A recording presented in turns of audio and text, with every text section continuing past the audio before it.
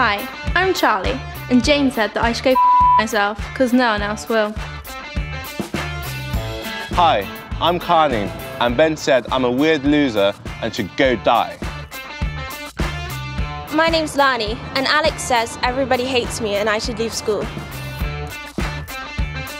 I'm Gemma, and Jodie thinks I don't fit in and that I'm fat-tastic. Hello, I'm Richard, and Dick Bacon Boom thinks I'm a and wants me to kill myself. If you're on Twitter or Facebook, there's every chance you've seen a message just like one of those. If not about you, then about someone you know. In the last couple of years, there's been a massive explosion in online hate. Bullies and so-called trolls using fake identities on social networking sites to torment, harass and abuse. And they do it the coward's way. They're hiding behind a keyboard and a computer. It gives them the freedom to say things that you wouldn't normally say to somebody's face. And that anonymity means there's no boundaries. Someone can say something and you're like, God, that's below the belt. There almost seems to be no belt now. I've spent the last 3 months in the virtual world on the hunt for Britain's haters, including my own. I'm not a violent man generally, but when I see Richard Bacon, I want to stamp on his head. I've discovered nasty, witless videos which mock the dead.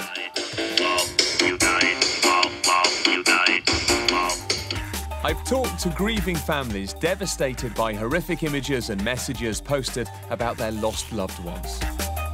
That's my son there that you've just... been violated. They've got no right to do that. No right. And the internet should be able to stop them from doing that. It's a world where it's hard to know the truth. You've written R.I.P. mate. Remember when we went up to the park, got high and had anal sex in the trees? That was amazing. Missing you loads, R.I.P. Big Mac. Did you write that? And the dangers of the hunt are alarming.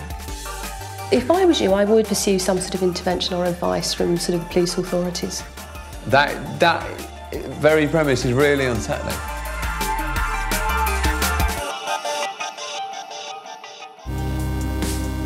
A couple of years ago, a new word entered our vocabulary: trolling. Trolls post vicious messages on social network sites like Facebook, Twitter and YouTube. Their sole purpose is to antagonise and attack everyone, from grieving families to people in the public eye.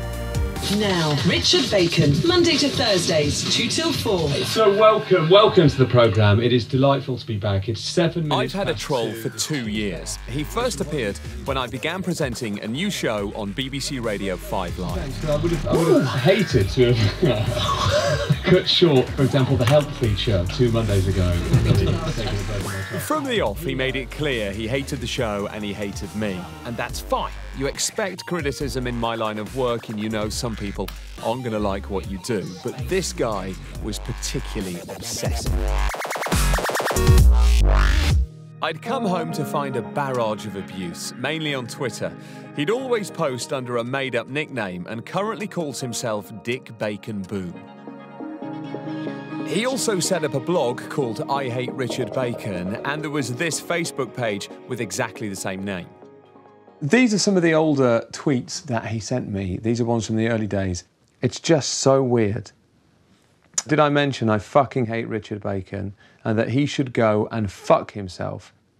Okay, oh, he sent me a tweet here. On a scale of 1 to how much of a is Richard Bacon? Fuck. I was hoping to get back from my holes to discover Dick Bacon either sacked or dead. Neither, it seems. Sad face, boom. The fact that he was anonymously tweeting rude, crude and violent messages day after day, month after month, didn't particularly bother me at first. When you're a broadcaster, having people hate you goes with the territory. But increasingly, his posts became more personal and more strange. He fantasized about me dying in a plane crash and my body being mangled in a car wreck. One day, I actually got into a conversation with him as well on Twitter, which was a mistake. I tried to rationalise with him. And he just sent me a load of abuse. My wife tried to rationalise with him at one point. When he tweeted her and said, look at this fan site, and then she opened it, there's all this horrible stuff, including fantasising over my death. She tried to rationalise with him as well, and he just sent her loads of really horrible personal abuse. He also knows a lot about her. And like, I've never said what my mum's Twitter address is, and he found that out. As soon as he started drawing my family into his hatred, I asked Twitter to take down his account. They did, but he just created another account under a different name. As I tried to find out more about the problem, I was alarmed to learn how many people suffer anonymous abuse online. According to a new survey, more than a quarter of under 17-year-olds have experienced cyberbullying. And most disturbing of all are the reports of grieving families being targeted by trolls.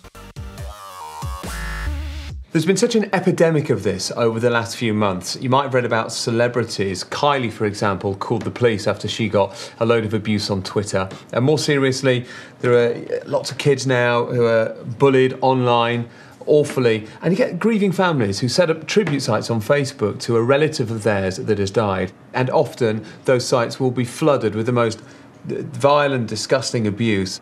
And I want to know why there's been such an explosion of this kind of stuff, what sort of kick the people that do the bullying get out of it, and what can be done about it.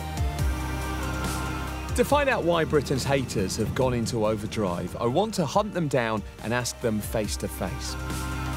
As well as trying to track down my own troll, I want to find out what drives the authors of the most abusive messages to attack vulnerable people who they've never even met.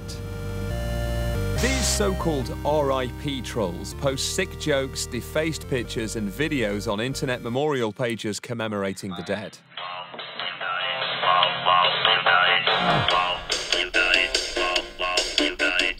Within days, I came across this video posted on a Facebook page set up to pay tribute to a young boy who had just died. In the unlikely event you don't know, LOL is an abbreviation for the phrase laugh out loud. It's hard to imagine how I'd feel if that was a friend of mine. I had a friend who died earlier this year, and there was a Facebook site set up for him, and if I'd seen that on there, and also knowing that his family would see this too, I would feel aggressively angry about it. Tom Mulaney's family know only too well how merciless online hating, and RIP trolling in particular, can be. Tom was 15, boisterous, spirited and energetic, the very life and soul of his family. He was fun-loving. He was always out and about with his friends, never kept still for 5 minutes. You always had to keep your eye on him because you had no fear of danger.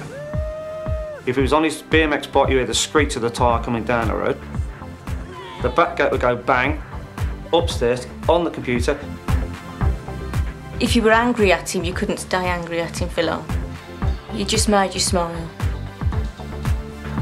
It took only a dozen threatening messages posted on his Facebook page to pull Tom's world apart. His parents had been out for the evening, but returned to find the house empty. Went upstairs, the bedroom light was on, the computer was still on, the television was still on, and his chair was pushed away from the computer screen as if he'd just pushed away in one of his moods. And the screen was still on? And the screen was still on. When Tom's dad looked at the screen, he saw it was open on his Facebook page. 6 or 7 kids had posted threatening messages on there about a fight Tom had been involved in that day at school. Suddenly, something's gone wrong in Thomas's head. And he's got really scared. In my mind, he's got frightened, he's got scared, and he doesn't know how to deal with this. Tom's parents rang their son's mobile repeatedly, but there was no answer. The next morning, the 15-year-old was still missing, and Tracy and Robert were frantic with worry. Then they heard his mobile ringing at the bottom of the garden. I just peeked behind the shed and I saw this figure. And I said to Thomas, "Come on, I'm late for work, get going," and I walked away. And as soon as I looked back at the shed, I knew there was something wrong. He wasn't standing on nothing. And I just looked up and I saw the cord. I just grabbed his little hand. I can still see it now. And it was cold, it was clammy. And I knew there's nothing I could have done then. So I walked back and shook and phoned the police and the ambulance. I've just run out the house trying to get down to Thomas to see him, but Robert wouldn't let me go, and by which time the police were here. As if that weren't enough for the family to endure, within days of his death, Tom became the victim of RIP trolling. Everything's all grainy and dark, and it's probably just to show my emotion as well. His brother Ashley had set up a tribute site on Facebook for friends and family to post messages. At first, it was a source of comfort to the Mullaney's, but the site was soon desecrated by trolls who attacked en masse, posting defaced images of Tom and upsetting messages. Pictures of my brother decapitated, pictures of my brother hanging himself, just horrible stuff. They took a photo of my brother, I think it was that one actually, right, and just put a noose around it, and yeah, just horrible comments as well. I can't remember. Did you write back to some of them? I did. I've put a post on there saying, look, just leave this page alone. You've got no right putting all these horrible comments and pictures. He didn't know my brother. And what did they say back to that? Just took the mick out of it. Just saying, oh, your brother was a coward for, like, committing suicide, took an easy, cheated death and all that stuff. You didn't know about internet trolling before this, and your mum and dad didn't know about it. What kind of impact did it have on them? My mum was just disgusted and angry, and my dad was the same. It was just hard to see him, like, really upset. I just thought, those are our family pictures. Why have you done this? That's my son there that you've just... Violated. They've got no right to do that. No right. And the internet should be able to stop them from doing that. The nasty comments could be quickly removed, but taking down the defaced pictures was a laborious and upsetting process. I can still see the caption, I can still see the photograph, I can still see the words. It's imprinted on your brain. Amongst the trolls targeting Tom Mullaney was someone calling themselves Damon Evans. He posted this crude comment on Tom's Facebook page. It kick-started a string of offensive jokes about Tom and his family. I've managed to track down a YouTube account for a Damon Evans, and I think he may be the person responsible for the post. I've contacted him to see if he'll do an interview so I can try and begin to understand what would motivate someone to post such vile, hurtful comments, but he'll only meet me if I can convince him I am who I say I am. In an email he sent me, he defends trolling. So he says RIP sites are fine when friends and family post on them. What he doesn't like is when people who didn't know the deceased post a nice message. He says those people are just trying to look nice. He admits to a form of trolling himself, but says that his Facebook site was cloned and somebody nicked his identity and did some trolling. And it just that seems like quite a coincidence that he does trolling and then someone else would nick his identity and do some trolling with his name. He's asked me to send him a message to his Twitter account as proof of who I am. Once he's convinced, he says he'll arrange a meeting. In the meantime, I want to know what experts believe motivates trolls to post messages on RIP sites. Is it possible they just don't understand the consequences of their abuse? Dr. Emma Short is one of the country's leading experts in online harassment. Well, I don't think they are necessarily thinking about the family watching it, to be honest. It's just a joke. And Emma, is there a typical profile to these people that troll? Well, it's very hard to say. It all depends on the motivation. Why are they doing it? Some people are doing it to intimidate, to frighten, to control, and other people are doing it purely for notoriety and to get their own following. These platforms seem to encourage people to abuse in a very extreme way, don't they? If you're someone who lives your life largely online, I think that margin begins to blur, and actually it's just cyberspace. It's a behaviour I'm engaging in, I like doing it, I'll send another message. And the impact you're having, I think, almost becomes irrelevant because the reward is the behaviour itself. It feels good, you get nastier and nastier. So is the troll who is relentlessly targeting me doing it for notoriety, attention, or something more complex? I tried to approach him online to find out, but that didn't work. So I want to unmask him. If I find out his identity, perhaps I can contact him in the real world to get some answers. The only name on his Twitter account refers to me, there are no photos of him and no email address. IT expert Paul is going to give me some tips on unmasking anonymous haters. How hard is it to track down somebody who posts anonymously? This guy that I'm dealing with, he's not given much away, has he? Well, your hater doesn't leave that many clues on his Twitter feed. He's quite intelligent. He seems to know the technology quite well. It's going to be a bit of a challenge. OK. So what we need to do is maybe set up a trap. Like a honey trap? A honey trap. A honey trap. We need to tempt him out into the open, find his email address, and when we find his email address, then perhaps we can find more details about him online or even find his IP address.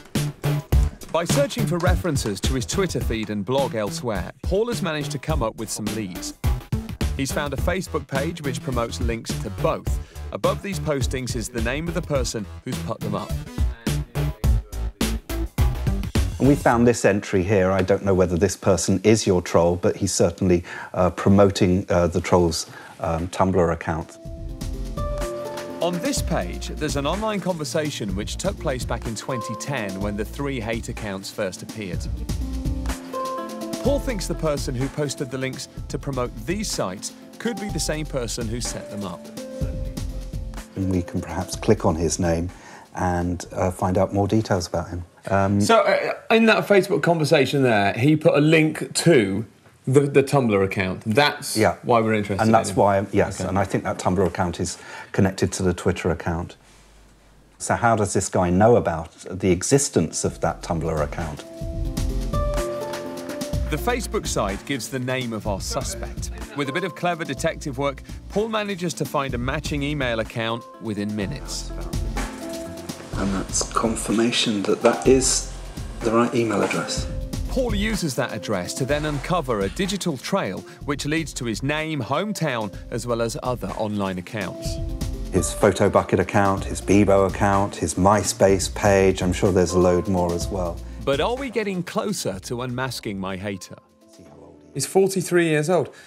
That, you know, it wouldn't surprise me if that was about the age of this troller, because he's a 5 Live listener. I never thought we were dealing with someone who's, say, 25. No, the language used is quite well constructed. Good language, apart from the obvious bad words. Good use of apostrophes. He's quite educated. With a made-up So now name. we have an email address for our 43-year-old suspect. The next step is to get an email for Dick Bacon Boom to see if they match. If they do, we've hit the jackpot. Paul suggested I lure him into revealing his email address by pretending to be someone who hates me. But making contact with him could prove tricky. My hater hasn't tweeted lately. It seems to be my radio show which triggers his hatred, and I think he's gone quiet because I've just become a dad and taken some time off work. I'm back on the radio today. For the first time in a fortnight, I've been off because I've had a baby, and I'm going to try and smoke him out. Whenever I say anything ironically on Twitter, he simply doesn't see that. He takes it seriously. So I'm going to say, back on the radio, today with guests Jason Manford and Reginald D. Hunter, I imagine every single person is delighted by this. If he responds, I'll be one step closer to tracking him down. As abusive as my troll is, I think it goes with the territory of being a presenter. But for the hundreds of thousands of victims of cyberbullying, the threat seems much more personal and unexpected. In recent months, the papers have been full of stories citing research about just how widespread the problem is. According to some of these studies, the perpetrators don't really understand how serious what they do actually is. They don't, because they can't see the impact of what they're sending, they fail to understand how much distress cyberbullying causes. And also, the bullies will often post anonymously. So you see the abuse, you know it's someone you know because of what they've said and the detail within it, but you don't quite know who it is, which I think is probably even more disturbing. Girls Aloud singer Nicola Roberts is one of the few celebrities to take this on and draw attention to the damage online hate can do. After writing about her own experience at the hands of bullies, Nicola was inundated by tweets from victims desperate for her support. It's hard to see kids sort of tweeting saying like, I'm scared to go to school today, or there's a group of girls in college just telling me to just kill myself. It's almost like someone can say something and you're like, God, that's below the belt. There almost seems to be no belt now. Yeah. People just say whatever they think. Do you think these social media platforms make people slightly exaggerate their opinions? In other words, the bullying is worse because they're doing it to an audience to some extent. Yeah, I do. And it's sort of like, it's all about self-ego, isn't it? So to say something nasty to somebody else automatically elevates you to a higher place. It's like feeding a side of society that really does not need to be fed.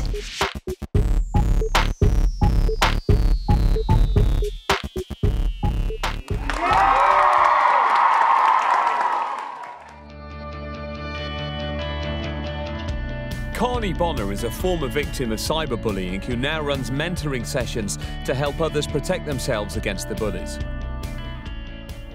When we have our Q&A sessions, we see that actually a lot more people than what we think either been affected by cyberbullying or are being cyberbullied.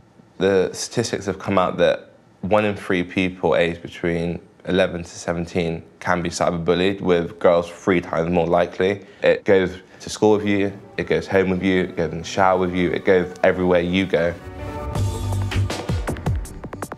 So, being a teenage girl means you're 3 times more likely to be targeted than a boy. Gemma, Charlie and Lani have all been sent abusive posts online. Lani, tell me a bit about how it affected you. I had to actually go on medication for a while, and I would lock myself in my room because I was so worried about everybody. Do you think it seems more powerful because it's in writing, when you see something in words? I think so, because if it's like on your Facebook wall or on Twitter, you keep seeing it and other people can see it as well. And the person that bullied you, is it weird when you see them the next day at school? I think it's really strange. I had a case where someone has made a comment to me on Facebook. I went into school the next day and they came up to me and gave me a hug. And they're like, oh, it was meant to be a joke. And you're like, was it really? Because you're not sure if they meant to say it or if they didn't mean to say it. There's a statistic, Lani, that says that girls aged 12 to 17 are 3 times more likely to be the victim of cyberbullying than boys. Why do you think that might be? I think girls seem more vulnerable to others as men put on quite a strong front. Sometimes internet bullies will say, well, I'm just expressing an opinion, I'm allowed to do that. What do you say to that? You have to think of other people. You have to think of what consequences your actions have. And sometimes I think, do people like this, A, realise, and B, are they perfectly happy with the fact that they might be tipping someone over the edge? Often the bullies just don't know how vulnerable their victims are. Remember 15-year-old Tom Mullaney, who had no history of being bullied? He took his own life after just 1 night of cyberbullying. These words that are coming out of another 14-year-old's mouth about, I'm going to beat you up, I'm going to follow you, then I'm going to beat you up some more, and when you get off the floor, I'm going to beat you again. And everybody else going, yeah, yeah, yeah. If I don't do anything, they're going to think I'm a coward. Or if I do anything, I'm going to get into trouble.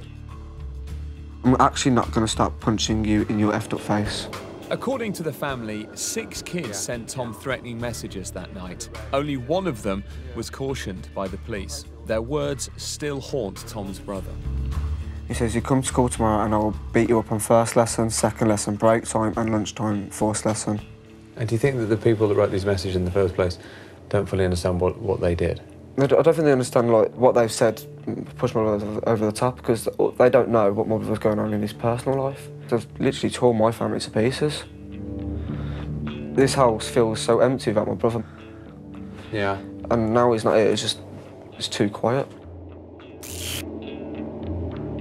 Ashley told me his family's anger and grief was only deepened by the vile pictures and comments that appeared on Tom's tribute page.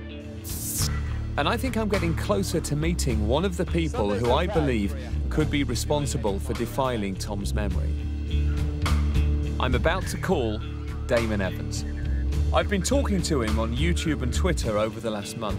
Can I phone you back on this number and let you know? Yeah, of course you can, yeah. And I think he may be responsible for posting this abuse on Tom Mulaney's RIP tribute page. Okay, well, there you go. He's agreed to do an interview, which is good news. He sounds sincere. I suppose because of the nature of what he does, there's a bit of me that, it's not particularly rational. So the bit of me wonders whether or not it'll actually turn up. We'll find out. But first I want to find out more about how trolls operate. It's high-profile tragedies which make the news that attract the most RIP trolls.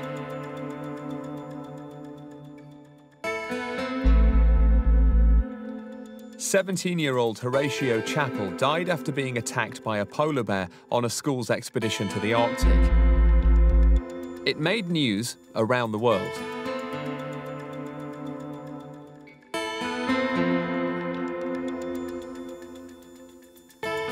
After his death, several tribute sites were set up to Horatio on Facebook. One of them was by his family, and others anonymously by his friends. As is usually the case, the vast majority of messages posted were comforting. But then the trolls started to appear, both on tribute pages to Horatio and on pages dedicated to the polar bear that killed him. Horatio's godfather tried to protect the family from the vile messages. It sort of snowballed into really horrendous comments and postings from people saying, unimaginable things, but including things like, obviously he shouldn't have been there, he deserved to die, it's all his fault, to graphic pictures of dismembered bodies and comments along with them, and it was just unbelievable. Harry set about scouring the tribute sites and forwarding the good messages onto the family. Unlike many websites, Facebook has clear rules to prevent trolls harassing and intimidating others. And it gives those who create tribute pages the tools to block and remove content. But because some of the tribute sites to Horatio were set up by other people, it was difficult for Harry to remove the abuse. There probably isn't a simple way of stopping people from creating pages in any circumstance. I think it would be great to have an official way of creating an official tribute page that was through the sort of Facebook system. Frustrated at his inability to control Horatio's tribute sites, Harry Cunliffe sent letters to 5 senior executives at Facebook, including the founder, Mark Zuckerberg. I had no response at all from Facebook, and I was really shocked. I was really surprised. I thought it makes no sense to me that a corporation that size, that's become extremely wealthy, that they wouldn't be taking responsibility for dealing with urgent issues in an urgent manner. Facebook say they have no record of receiving any of the 5 registered letters Harry says he sent. They say they remove offensive comments within 24 hours of them being reported.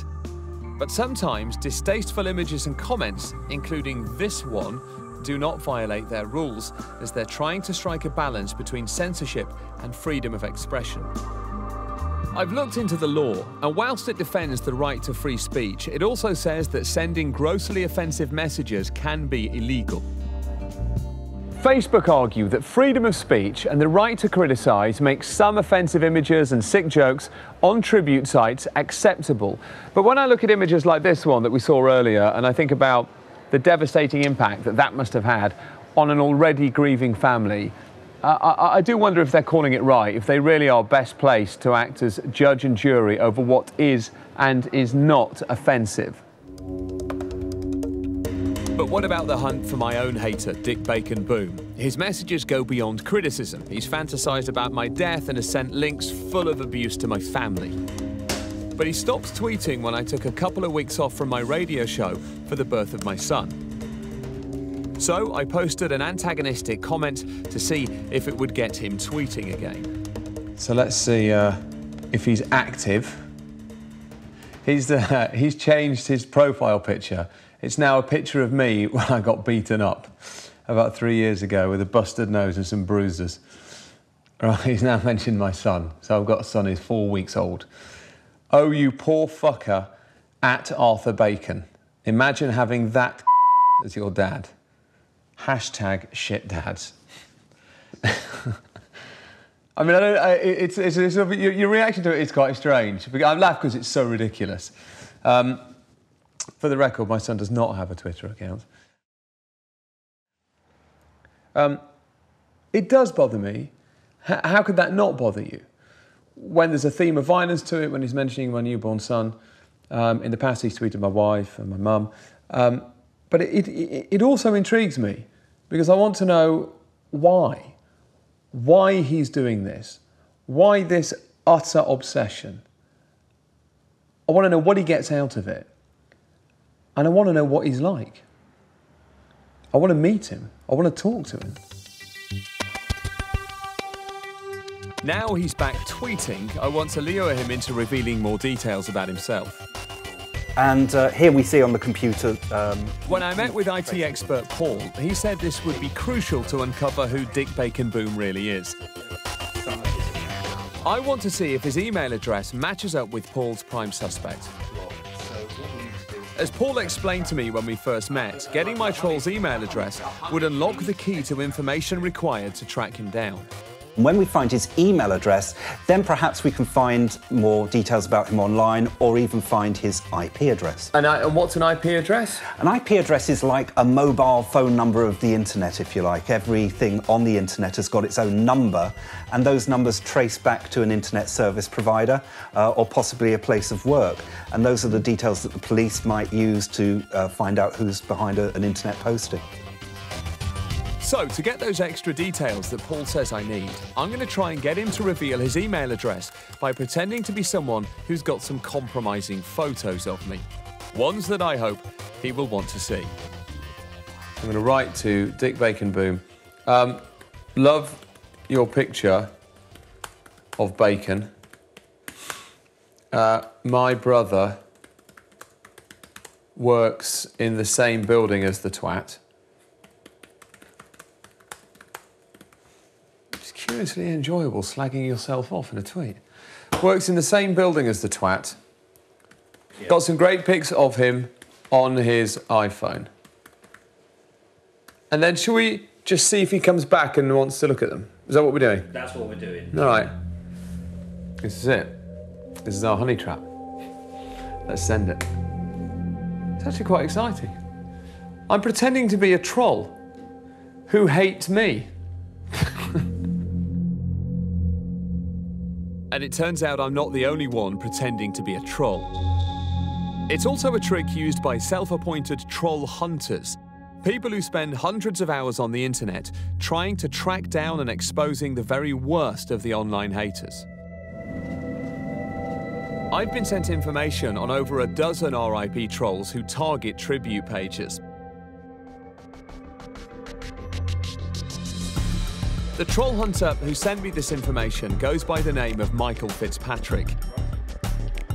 He started hunting trolls 3 years ago when he discovered a YouTube account posting offensive and violent messages about murdered children. He was incensed by it. Michael has agreed to meet me, but because he fears for his safety, he won't show his face on camera. We've also disguised his voice. Using fake online profiles, Michael has gained access to private Facebook pages where the trolls gather to plan their attacks on RIP websites. Hello, Michael. How you doing? In the 3 years since he began his hunt, he's discovered just how organised and vicious trolls can be. I can just say there were hundreds of them organising. Some of them have said they trawl through the papers every day to find out about a child who's died. And they will look for an RIP page for a dead child. If there's not one, they'll set one up themselves. There's a lot of them who've been bullied, and ex-trolls have said to me that a lot of trolls are getting their own back on society by doing this. According to Michael, RIP trolls are not just nasty, they're dangerous. If you annoy them, they'll steal your name and your photo and post vile and inflammatory messages on sensitive tribute sites using your identity. At some point, you know, this could turn into something violent. The only surprise to me is that nobody has been killed over this. Because, I mean, they're playing on the rawest of human emotions. It's only a matter of time before one of them gets killed, or even worse, an innocent person gets killed because of them. And why are you doing this interview anonymously? Because they could place my life and my family's life in danger. I've seen them find troll hunters' names and addresses, and they made loads of Facebook pages saying they're paedophiles and they abuse children.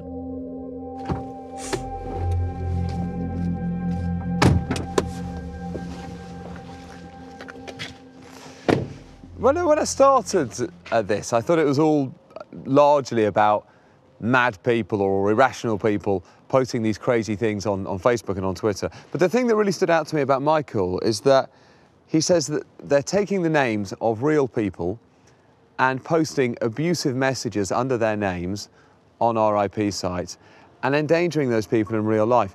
And that's just made me realise that this is all a lot more serious than I thought it was when I began this hunt.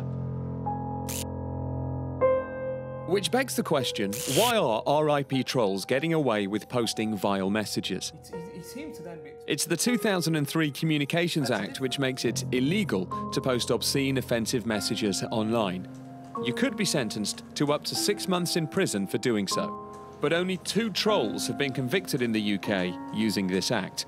According to academic Claire Hardacre, getting enough evidence to bring a successful prosecution is tough. Unfortunately, people are often really upset by these posts. They don't want their friends or family to see these things if it's on a tribute page, so they delete it very quickly. The police need evidence, they need screenshots of these posts so that they can actually take action. The next problem is, even if the police have the evidence, trollers work very hard to keep themselves anonymous. They'll use a whole range of different accounts, they'll use each other's accounts, they'll even take over innocent people's accounts. So even if the police track right back to a person that they think is the suspect, they need to be able to prove, did this person write this message at this time? Colm Coss is one of the only 2 trolls to be prosecuted in the UK. His arrest and conviction by Greater Manchester Police gives a chilling insight into the mind of a troll and the dangers they pose. PC Julie Gurka was first alerted when she received a dossier of information showing RIP Facebook pages that Coss had attacked. The person who had put the pack together had identified Colm Coss as a troll and explained what a troll was within the pack. There is a lot of detective work went into that from somebody who's technically policing the trolls and trying to inform people of this troll. It was the troll hunter I've met, Michael Fitzpatrick, who compiled this dossier. For the police, this was new territory. The vile comments posted by Colm Coss on tribute sites are too disturbing to repeat, making obscene sexual references to the deceased. A lot of it was on memorial sites for babies, for people who had died in car crashes. Coss, who is unemployed and in his 30s, was arrested and brought in for questioning. His police interviews give a real insight into the mind of a troll. For example, he justified his actions by claiming that many of the tributes on RIP pages are not from genuine mourners. The pages are flooded with, I never knew you or your family, I am devastated by your passing. And it's like, you what? Just step back, you never knew this person? So I find that quite provoking. It's like, well, okay, if you're going to write this inane, baseless comment, I've got one of my own. Colm Coss also admitted to deliberately making his comments as shocking as possible. Just purely provocative. It made me laugh. And it's also just so over the top in my eyes that anyone who takes it seriously must be quite sensitive. So he wants to leave messages there to cause offence to people. When he gets a notification that somebody's replied to it, that's when he gets his buzz. That's his buzz. In October 2010, Coss was convicted for offences committed under the 2003 Communications Act and was given an 18-week prison sentence. But his short stint in prison doesn't seem to have stopped Colm Coss trolling. Michael Fitzpatrick, the troll hunter I met, whose evidence helped convict Coss, has continued to keep tabs on him and has discovered that he's still posting abuse on the net. And what's he trolling here? What's this? This is him in October. He's on an RIP page for a young girl who got killed in a stampede in a nightclub. And he's written "One more dead nigger, meh." So it seems that Colm Coss could still be a troll. Michael also showed me evidence that Coss was posting messages on tribute pages using the name Karen Shaw. But because anyone can set up a site under anyone else's name, how do you know that's really him? It's not just Michael's screen grabs which provide evidence that Coss is still at it. Michael also says he confronted Coss in an online conversation. I asked him, was he trolling again? And he says he was. He said it was him. He was doing it. I asked him why, and he says because he's never going to stop, because he loves it, and he's not scared of going back to jail again. Just days after my meeting with Michael, he spotted another racist post, which he believes could be from Coss. It was posted on a tribute page to Anuj Bidve, a student who was murdered in Salford at the end of last year. Here's what he says. How will all of his children, brackets 56, and wives, brackets 24, and mothers, fathers, grandmothers, grandfathers get their Western Union money exchange funds now? You didn't think of that, did you? So that's what he would think is a joke, I guess. It's got a streak of racism about it. It appears to be him. It's posted under his name, but who knows? This world is so odd. But if it is him, then clearly prison hasn't put him off. And I'd like to know what drives him on, really. I'd like to ask him. He might not answer, but I think it's time to go and meet Colm Coss. We've written to Coss to see if he'll meet me, so I can ask him if he's still posting nasty comments on RIP sites. He's refused to take part in the programme, so I'm in Manchester looking for him. Colm Coss has been spotted by a member of the production team on a bike near an internet cafe 3 miles from the city centre. Let's go. Colm, hey, my name's Richard from the BBC. How are you doing? I know we wrote to you. Yes. Is it all right if I ask you a couple of questions? No, not really. But we've got some evidence from Michael Fitzpatrick that you've been trolling since you came out of prison. There's a difference between allegations and evidence. You've got allegations made by him, which is made to myself. So okay. Yeah. Fine. So you know about it? Yeah, I do. So you know this one here. Here's what I wanted to know, Colm, because you certainly trolled sites before you went to prison. We've got evidence that allegations that you have done it since you went to prison. The heart of what I want to know is why you do it. Why do you troll? Look, I realise what you want to ask, but I've also said I don't want to take part. All right, before you went to prison. No, because we know you went to prison. I don't wish to answer any questions. Why not? Look, I don't have to. You're just a TV programme. I don't have to take part. No, I'm not obliged to. I don't wish to.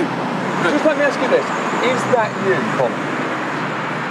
On the site for Anuj Bidve, where you've written this comment here, look, how will all of his children, 56, and wives... I wish to be interrogated by you, or anyone. I'm just saying, do you deny that? Is that you or not? I really don't wish to answer any questions. Okay. And you just asking questions, and I'm not going to. That's okay, but I'm free to ask the questions, Colm. Did you troll under the name Karen Shaw? I'm free not to respond, and I am a little bit busy, so if you don't mind, I have to go. Thank you very much, Richard. I do enjoy your Radio 5 shows.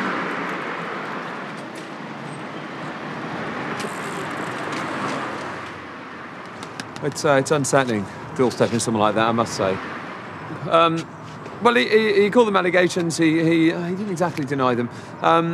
He has said to Michael Fitzpatrick on the telephone that that prison hasn't put him off trolling. So we know that much. But as ever with this journey, it's a bit confusing and it's complex and really rather dark. Still, it's nice to meet the listener. It's very frustrating to Greater Manchester Police that Coss may still be trolling, but just underlines how difficult it is for any force to monitor social networks, gather evidence of trolling and track down the culprits. We can't police Facebook, and we're not going to try because it's just too big, it's too vast, there's far too many people on it. So people have got to be aware of the dangers of putting things on Facebook and police it themselves by making sure they've got tight control of their own Facebook or whatever accounts on whatever site, so that people can't make nasty remarks, can't steal their identity. And if you really must open an RIP site, then think about the consequences and try and put some kind of control over it before you press the button and send it and make it a live document. Even if you have got control over your own site, there is no way of stopping trolls creating a page in your name. Soon after meeting Colm Coss, I found someone had stolen my identity to create a fake Facebook page, and their plan was to start trolling with it. I sort of thought this would happen. It's still a little bit unsettling when you see it. But I'm glad this has happened before we finish making this programme, because it illustrates how some of the trolls work. When they want to get at someone, they take your real name, set up an account, and start abusing people using your name. As my hunt has gone on, there's hardly been a week where there hasn't been a story about trolls posting horrible messages. Yet the government currently has no plans to get tough with trolls or with the social network sites which make it so easy for them to post messages. As for my own hater, they've posted 255 more tweets about me since I started this hunt. And he's changed his profile picture to a newspaper photo of me taken when I was the victim of an assault. But I still haven't tracked him down. So far, I've tried to get him to give me his email address by pretending I'm a fellow hater and telling him I have some compromising photos he might want to see, but he hasn't taken the bait. So now I'm going to offer the pictures to him. I'm going to send him a link to a made-up blog and tell him that he can download the photos there and see if that provokes a reaction. I'm prepared to carry on with my attempt to meet this guy and talk to him face to face, but psychologist Emma is seriously concerned. They enjoy being, but clearly, you know, you as an individual embody something that he hates, you know, whether that be... She finds it alarming that my hater, Dick Bacon Boom, has plastered his Twitter page with pictures of me beaten up. This is a fixation upon you that has been long-standing, obsessive. It's nearly 2 years now. Is there any chance that this could become anything other than a man in a bedroom saying stupid things? Well, I mean, there will be warning behaviours, you know, if it were to happen, you know, and some of those will be the escalation of violent images and... Well, this is recent that he's put this beaten-up profile picture on there. Yeah. I mean, that's an escalation. You know, that's going from somewhere up. You know, other warning behaviours might be him reporting having turned up, you know, whereabouts you are. So what would you do about this if you were me? If I was you, I would pursue some sort of intervention or advice from sort of the police authorities. That very premise is really unsettling. What's the threat? It's hard to say. I mean, he's clearly rehearsing, thinking about replaying violence, you know, directed towards you. But there could be a physical threat. Yeah. There could be. Yeah. Is there any chance this could be someone I know? There is quite a high possibility of that. Our research indicates that more than half the people who were cyber-stalked end up finding out that their stalker was someone that they knew. It's going to end up like Scooby-Doo, and they amass them. Oh, it's the janitor all along. I don't know any janitors. But that, I mean, that's weird. I mean, I don't think it will be, but I don't know. It's much worse if it's someone you know. Yes. It's much worse. The stuff that Emma the psychologist said last night has changed things a bit. It was her talking about the use of that picture escalating things. She talked about how some trollers go from trolling to entering your real life, and that has unsettled me, and that has been going around in my head. And now I'm in a quandary, because do I go to the police, which would be very dramatic. You'd have the police turning up at his door. That's not where I imagine this would go. Or do I ignore her? And I genuinely don't know what to do now. Whilst I consider whether I should carry on the hunt for my own hater, I'm about to come face to face with Damon Evans. I've been messaging him through Twitter and on YouTube. I want to meet him because I believe he may have posted a message on Tom Mulaney's RIP page. So we're set up in there. Damon he's only 20, and he had, in an email exchange with me, he's admitted to some trolling, denied other trolling, has defended elements of it. So let's just see what he's got to say for himself. Let's see how this goes. So after months of hunting online haters, I'm finally going to confront Damon Evans. Damon, Richard, right. How you doing? Yeah. Right, thanks. Thanks for doing this. It's all right, don't worry about it. Come through here, we're all set up. I'm going to challenge him about a message that was posted on Tom Mulaney's tribute page. I also want to know why he got into the murky world of trolling in the first place. It all started, I was just on Facebook when I was drunk, and it was on a Susan Boyle page, and it was just photoshopping pictures and then putting them back on the page, and it was still a bit of fun. Okay, and what were you doing with the pictures? There was one, her singing with a microphone and just photoshopping penises onto it. Okay, so it's part of the motivation that you're trying to make people laugh, I guess, because Yeah, some people laugh, some people get annoyed by it. It is addictive sometimes when you get people going crazy at you, and you find it quite funny, and you can just keep pushing them and pushing them and pushing them. The people that are upset? Yeah, and it can be slightly addictive, but... So what about the messages posted on Tom Mulaney's tribute site, apparently in Damon's name? Here's some stuff, some screen grabs of the Tom Mulaney tribute site. Now that's your name.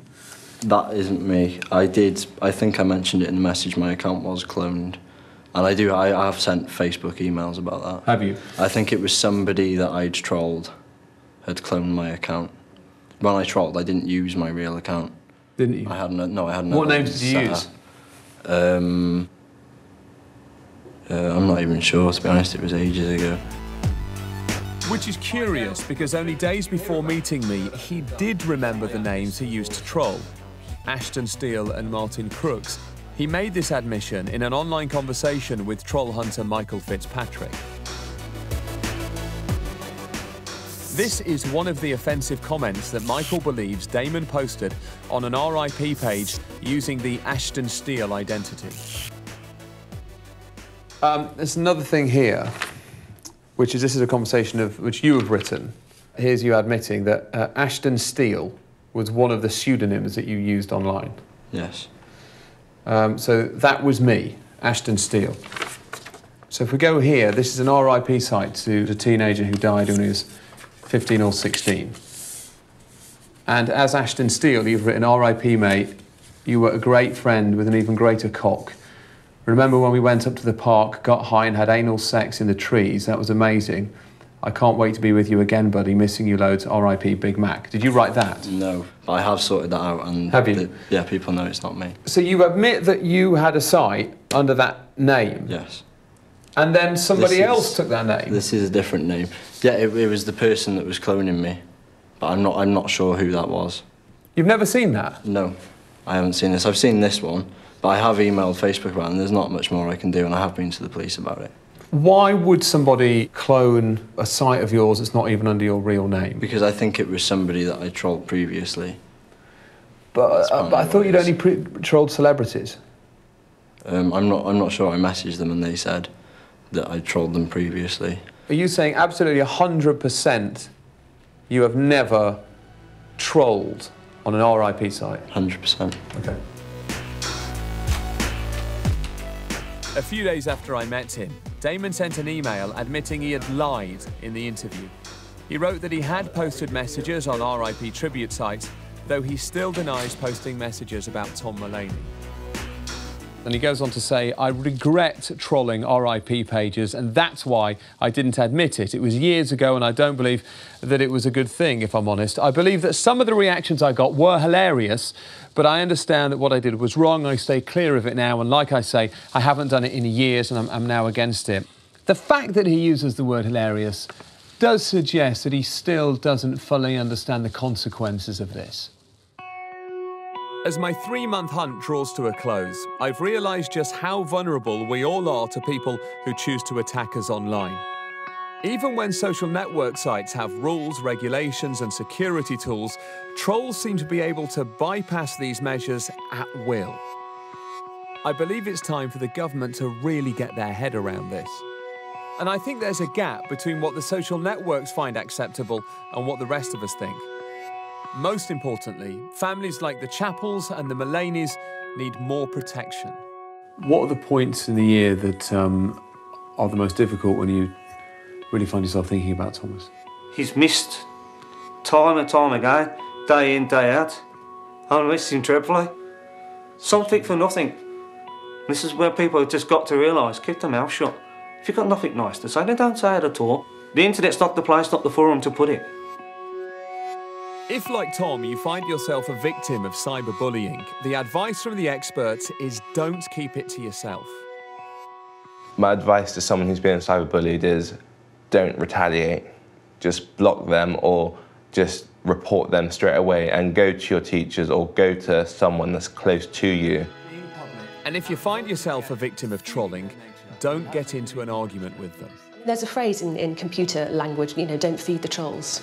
Don't give them anything. Because if you respond, especially if you respond with, real observable emotion and upset, you are giving them more material with which to play and discuss and throw about. That's the reaction they want. Yeah. As for my own hater, having taken advice, I've been told the nature and persistence of his abuse goes beyond what is considered acceptable, which means it's time to leave the hunting to others. So the advice I've been given by 2 experts is to go to the police.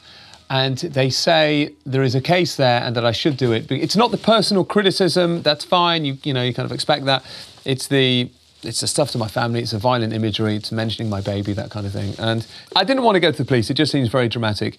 But it's what they've both said very clearly, and so that is what I'm going to do, and hopefully that will put an end to it. I may not have learnt the identity of my hater, but I have found out just how easy it is for today's nasty bullies to hide behind a keyboard. If you find yourself under attack, keep the evidence. You may need it if you have to go to the authorities.